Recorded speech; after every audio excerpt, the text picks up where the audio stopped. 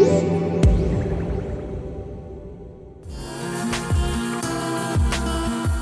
everyone, the new version of Android is finally here. It's called Android P and it's currently in a beta, so we won't know what that P stands for just yet, probably later this year. But we're gonna first dive into some of those features that really make this operating system version stand out from the rest and see what exactly Google has brought to the table this time. Take a look at this screen and the first thing you'll notice is this little pill-shaped icon here. Not much else has visually changed, but this is a very radically different way of navigating the Android ecosystem.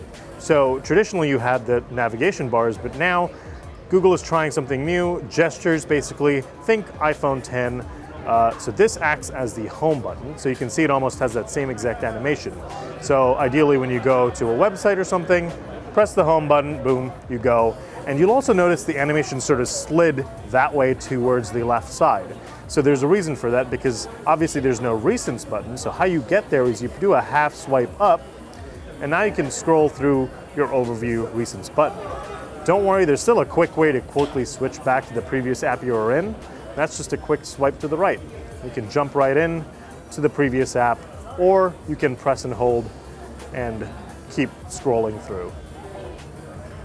So that's how that works. So you might have also already seen, say for example, if I go to the dialer app, the back button just magically sort of appears. It obviously looks a little different, but the back button will always consistently appear whenever you're in a different app. So the back button technically is still there. It's really that recents button that's gone and radically changed to this new sliding animation. Of course, app drawer is a full swipe up. So again. So you can see that there's that really jarring animation. Again, this is a beta, so I'm assuming they're gonna fix some of those visual issues, make it look a little more smoother in the final version, but that's how it is, and this is how you get to the recents. So while I like the gesture navigation right here, I do think that they could use some more visual cleanup. I'm not exactly sure what that line does, but I'm not sure I like the fact that there's two pill-shaped things, one long thing and one small thing. To me, it looks a little strange. And of course, like we saw before, just to get to the app drawer, this weird jump in right here. Like if I just want to get to that app drawer, it's kind of weird that I can see that cut in. So hopefully they'll tweak some of this, but I do think this is a little strange, and I hope they reiterate. But otherwise, I really like jumping through this. I like the new recents menu. Of course, you can cancel things. And the other thing is you might be considering how you can do split screen. You can still do it. It's an extra step, yes, but you just have to tap on the icon, choose an app, and there you go. Overall, Android P introduces a lot more roundedness in the operating system, and a good place to check out some of that is the system tray and notification bar. So you can see the system tray is right up here. The clock is now on the left. You have all that other information. This is now designed to support notch screens, phones with cutouts at the top. So we'll see how that works when we actually play around with this version of Android on one of those notch phones. But overall here you can see things are a little more clean and uniform. They're in these circular icons that are a little colorful. And generally not much else has changed over here. There's also the settings bar is now here, which that does annoy me because I used to go to settings right from here, but maybe they'll change that by the final version. But that's how you get into settings. And of course, overall here, you can see the rounded corners on this. That's how all the notifications look. And you can actually see manage notifications over here. Jumping into that will basically actually show you most recent notifications from apps. So it says I got a Twitter notification not too long ago, 10 minutes ago out of Slack. So basically there's a little history, and when you jump in, you can toggle the notification preferences that you want. You can also just turn off notifications right then and there. Going back into those notifications though, you can now see that these quick actions are a little more cleaner, they look nicer. Basically you can jump in and reply and do things like that, those actions on those notifications. And otherwise you can still do the same things like scheduling those notifications and even managing those when exactly you get them. Otherwise, here you can check out those tiles. You can't actually expand it in this field anymore, but when you do press it, it basically turns Wi-Fi on and off. And as normal, you can sort of press and hold it to jump into those Wi-Fi settings. And the other thing is this brightness slider over here. So this isn't just a normal brightness slider, there's this new feature called adaptive brightness. The phone is actually using machine learning to learn when the times of the day when you change the brightness levels of your screen. So if it knows that at nighttime you constantly decrease the brightness, it'll start learning that, and eventually it'll just do that for you when that time of day happens. You can actually see that automatic slider in play. You can see it right there moving up. And so again, it's using a mix of that ambient sensor depending on your lighting, but it also is going to learn throughout the day when exactly you like your peak brightness or low brightness or half brightness. So traditionally on Android phones, when you have this Google search bar here, if you had pressed on that mic, this is what would happen. You'd technically be able to get this screen. And that's basically just jumping straight into Google search. Now, however, when you press this icon right here, you're jumping straight into Google Assistant, which is kind of neat. Of course, you can always traditionally reach Google Assistant by pressing and holding that home button. Or if you have a Pixel 2 XL, you can of course just squeeze the phone. There's also two new features that we can't really show quite yet because it's not available in the open beta. They're called Slices and Actions, and they actually use machine learning to better your experience in Android. So Actions, for example, kind of does what it sounds in that when you open up your app drawer, you'll see two little new icons somewhere in there that uses machine learning to predict what you'll want to click on. So say if you're about to reorder your food from your favorite delivery app, and there's a specific time of day you generally do that, the phone will learn that you do that, and basically it'll offer up a quick shortcut to jump into your app. Not just jump into your app, but also jump into that specific food item that you wanted to order and complete that action for you. Same thing, for example, if you were about to message someone like your spouse at a certain time of day, your phone will sort of bring that contact up and the messaging app that you want to use and make it into a quick little nice button that you can click on to jump straight into that action. Slices is actually something that's pretty neat, and we can actually see a brief demo of what you can expect to see. It's also using machine learning, but basically it's deep linking into apps. So for example, if you're going to pull up your phone and do a quick search and say you're searching for either an app installed on your phone, or you're looking for, if you search Japan and you know you're going to Japan, there's stuff over here that will show up that basically deep links into that app. So for example, if I search Lyft, eventually with Slices, Lyft will be able to add a couple options right here for me to directly jump into finding a driver to get me home or finding a driver to get me to work, two actions that I do a lot. So basically it's really going to be tailored and up to the developer to sort of make sure they have that functionality baked in, but the idea is you're going to be able to do some personal searches for phone-based things right here, and you'll find quick shortcuts that give you a slice of that app that you can then further jump into. So here you can look at that notifications again, a little rounded, looks a little cleaner, and largely here what's new is this reply functionality. We've seen some of it before through some kind of a beta app, but now this is baked into Android. It's not working in every app, so I guess it depends on the developer to add it in, but Slack basically now lets you add some of those smart replies so you can add quick messages to conversations. This stuff will get better over time because it's using machine learning, so it'll learn the way you type, it'll offer better responses for the way you type.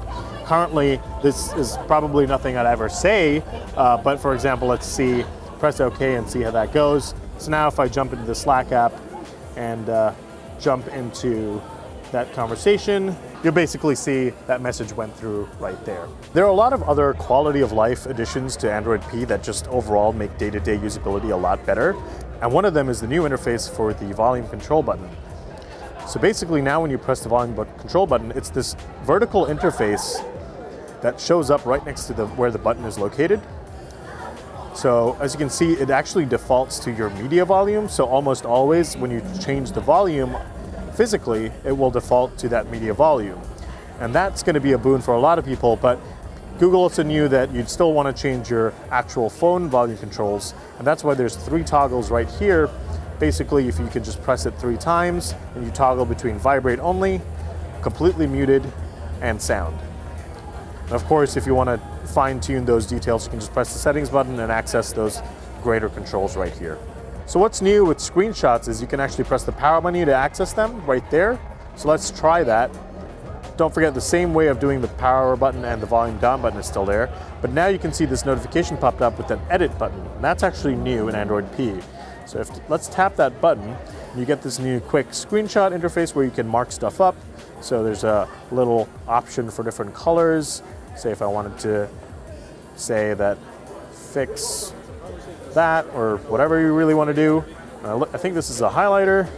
Yep, it's a highlighter. And of course you can undo or redo, and you can save it and share it right then and there. Basically just makes screenshots that much faster to share, and it's something that should have been in Android a long time ago. So we've all had that problem of rotating our phones and not intending to, and then the whole app rotates and it just messes everything up. Google has actually added a really neat addition that drastically improves this interaction. So basically right now, if I'm in an app, accidentally rotated my phone, I didn't want the content to rotate, boom, it didn't actually rotate. But if I didn't mean to do that, just press that little icon that showed up here and now it rotated. So now let me switch back. It won't actually rotate until I tap this button that shows up here. And it's a really neat and fast way of using that space to change and improve the way you interact with your phone. So a couple new things happen with typing and text in Android P. One is when you're actually moving the cursor now, you can actually see that magnification happen, just like in iOS. Been around in iOS for a long time, but it's finally now on Android. Yeah, that's pretty simple. It just makes it easier to see stuff. The other thing is, now when you double tap, you see how it naturally selected the entire text? It's because it identified it as one subject. Eventually, you're going to be able to have the option to get extra third-party options to jump straight into. So for example, if I typed in Taylor Swift, or if I saw Taylor Swift and I selected it, you'll maybe see a Spotify button right here, or a Google Play Music button right here, where you can just tap it, jump straight into all the music by Taylor Swift. And the same applies for things like if I click on an address for Google Maps, that's already available in Oreo, but with P, you can see this expanded to third-party apps. And another new thing that Android P brings is that now you can see the battery status right on the always on display. This might not apply to all Android phones, it'll vary by manufacturer, so on the Pixel for sure you can definitely see the battery life right there. So the settings menu in Android P is also now a little different.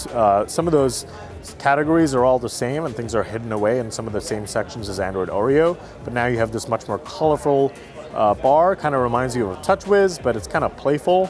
And here you have this rounded search bar that you can use to search for different functions on the phone. But again, some of these functions are all the same, still looks pretty similar to what Android Oreo offered, and you can dive into all your settings right here, just like that. So Google knows that we use our phones too much. I think everyone knows that at this point. But they're adding a couple features in Android P that basically makes it easier for you to manage your time a little better and see what apps you're spending too much time with. It's called digital well-being, and there's actually 4 key features in that. We're actually only able to show you one because it's only currently available on this beta right now, and that's Do Not Disturb. Of course, you know that Do Not Disturb has already been available, but they've severely revamped this to just basically be way more useful. Now it's very simple. Press it and you'll block every single notification. You can see that notification right there disappeared.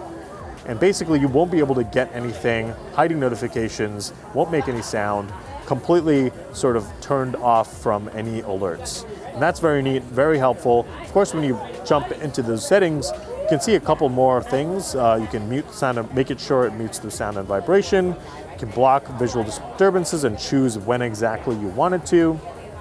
A lot more details and options for you to dive into.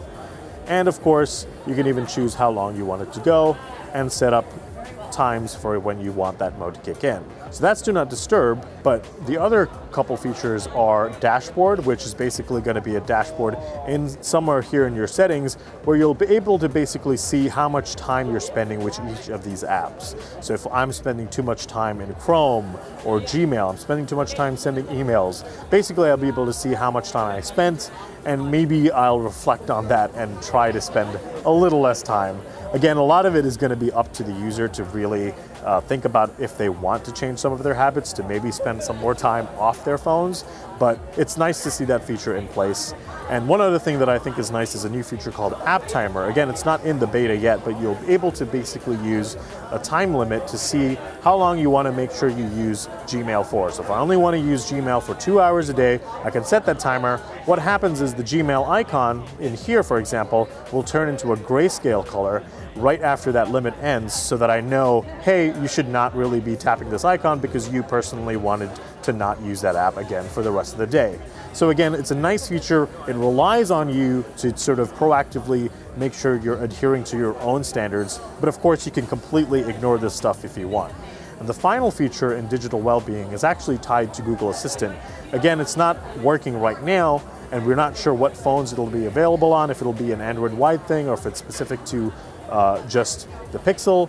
It's called Wind Down, and you'll basically be able to tell Google Assistant to wind down, and what happens is the phone will go into this complete grayscale, and Google said that'll help check your desire to click on icons when you're in bed and about to go to sleep. So it'll go into grayscale, it'll turn on Do Not Disturb, and then it'll sort of just turn on automatically to what time you set or when your alarm is, for example. Adaptive battery is another key feature in Android P. Basically, Google is using DeepMind technology to analyze and predict the apps you'll use next. And over time, this will get better. The phone will understand what apps you'll use. And so it sort of readies the resources to prep those apps to make sure it has enough juice and resources to be able to run those apps. And ideally, that means it's not powering every single other app you have installed. So the less you use an app, basically the Android operating system will know, and it'll not allocate as much resources to it, which is why it says you'll see less frequent notifications. But of course, when you're charged and up and running, you'll get those notifications. Of course, you can always turn it off, but the idea is that it'll really understand the apps you use the most, get those ready to work, and make sure it has enough battery for those apps. And that should theoretically help save you battery life. And again, that requires you to use your phone more to be able to understand and predict your behavior so that it can save you battery life. And there's a couple more features we didn't really touch on. There's some under the hood stuff. For example, apps running in the background now can't use the camera or microphone. It's a great feature that we think should have been in there a long time ago, but we're happy it's there. Again, you can check digitaltrends.com out for the full list of Android features. Some of these features might actually be different by the time the official rollout happens in August, but that's also when we'll likely hear what Android P stands for. So in the meantime, check back to digitaltrends.com and see if your phone is capable of downloading the beta.